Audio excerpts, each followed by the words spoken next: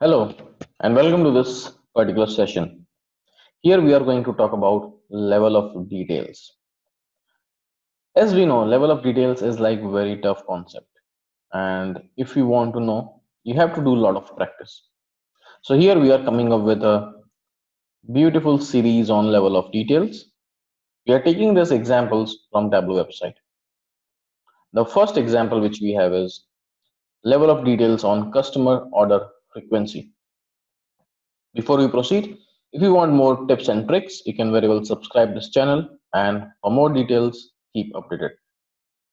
Also press the bell icon for regular updates. So here is the business scenario.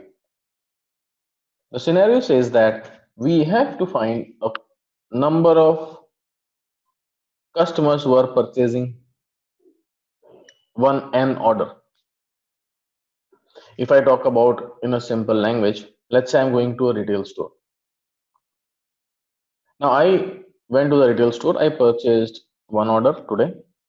Tomorrow also I purchased one order, and day after tomorrow also I purchased one order. Total orders I purchased are 3. Similarly, there are some other customers as well. They are purchasing the orders. Now, the requirement here is that we want to know how many customers are purchasing 3 orders, how many customers are purchasing 5 orders, and so on. So I purchased 3 orders. So there is a customer count, that is 1. That is my count because I purchased 3 orders. There will be another customer as well who are already purchased 3 orders. So he and myself will be in the count. So total number of customers who purchased 3 orders are 2, and so on. So basically I want to create a distribution which helps me understand that how many customers are purchasing n number of orders. For example, if you see in this chart, you see 1 order, 2 order, 3 order, and so on. Here I can see that customer with 7 orders, we have more number of frequency. That means majority of my customers are purchasing 7 orders. And this is what we want to create in Tableau. So we will use sample superstore data and we'll try to understand how we can achieve that. So let's get straight into it.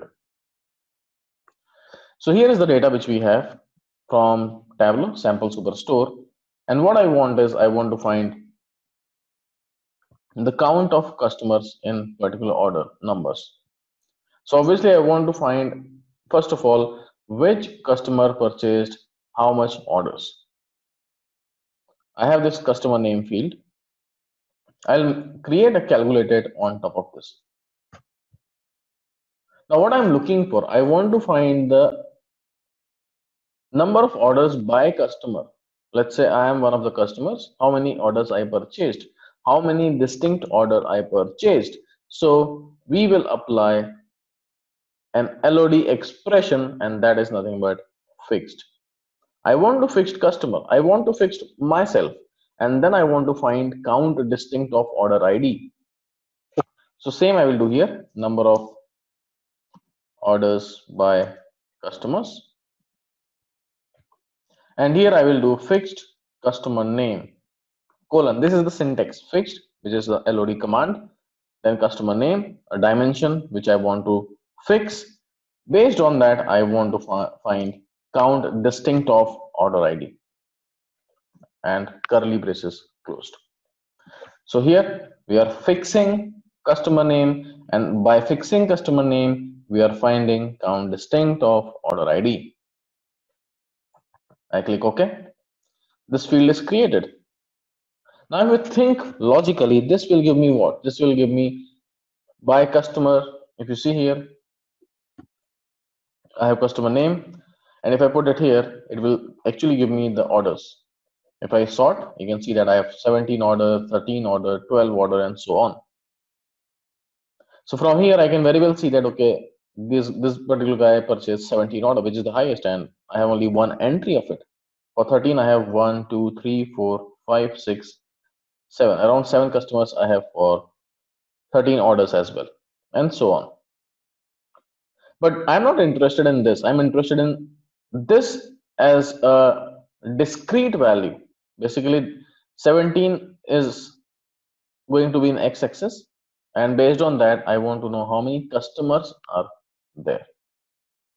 So for that, what I have to do is I'll clean this sheet and I will convert this order of customers to a dimension, because I want this as a x-axis with the unique values. I'm not looking for any sum and count and all those things. So I'm converting it to a dimension. And now if I put it here, you will see that you are getting all the unique numbers which was there in the data previously, the sheet which we have created. You can see that we have 17, 13, 12 and so on. And now I am interested in how many customers I have. Maybe I can go and create customer name, maybe count distinct of customer name and so on. Or I can very well go with number of records as well. I drag this number of records out here and you can see that a beautiful chart getting created. I'll make it as entire view and you can see that a chart is created which actually showing us these are the order number, or I can say number of orders, and these are the total counts of customers in that particular order. For example, 7 orders, I have 1580 customers. So there are 1580 customers who purchased 7 orders. And that is how we can apply a fixed function and try to solve this beautiful business problem. We'll try to make it a bit beautiful here. Click here. Maybe we can give some boundaries, darker the boundaries.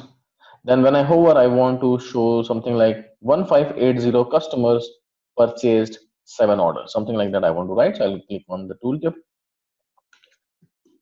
and I'll just copy this and paste it here. Customers purchased these many orders, or I would say in a bracket. And now when I click OK, I can see that 1333 customers purchased 5 orders. 1580 customers purchased 7 orders. Also, if you want, we can remove this part. I'm not interested in hide the column. I can very well rename this. This is not number of records. This is, you can say, number of customers, right? So we can very well edit this as well. So number of customers, and I can rename the sheet as well. Number of, or I can say customer order frequency.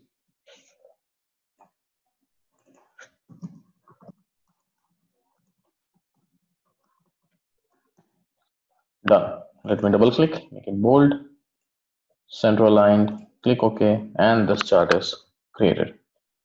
I don't want this grid lines, so I can very well right click, format, and remove these lines which we are not interested in. And that is how you can able to create this beautiful chart, helping us understand how many customers purchased how many orders. Hope this makes sense. We'll see you again in the next module. We'll talk about some more LOD examples. Till then, do practice and happy analyzing.